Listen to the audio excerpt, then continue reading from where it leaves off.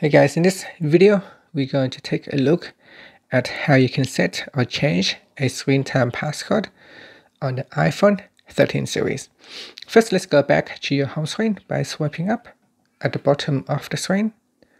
On the home screen, tap on Settings. In Settings, go down and tap on Screen Time. Now in here, you want to go down and tap on Use Screen Time Passcode. Now put in the passcode that you want to use. Now put in the same screen time passcode again to confirm. And that's it. It will ask you to put in your Apple ID for recovery. Now you can also choose cancel or proceed to put in the Apple ID. I'm going to choose cancel for now. And I'm just going to skip.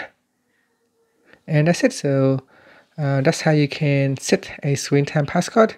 To change it, you can go back to this same setting menu and choose change screen time passcode, and then tap on change screen time passcode or turn off screen time passcode. To change it, just tap on the change button, and in here put in your old screen time passcode, and then now we put in the new screen time passcode. Put in the new screen time passcode again to confirm. Again, you can put in your Apple ID for the screen time passcode recovery, so that in case you forget the screen time passcode, you can use your Apple ID to reset it. And that's it. Now I'm going to skip it.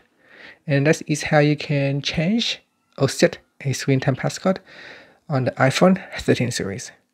Finally, you can swipe up to go back to the home screen. Thank you for watching this video.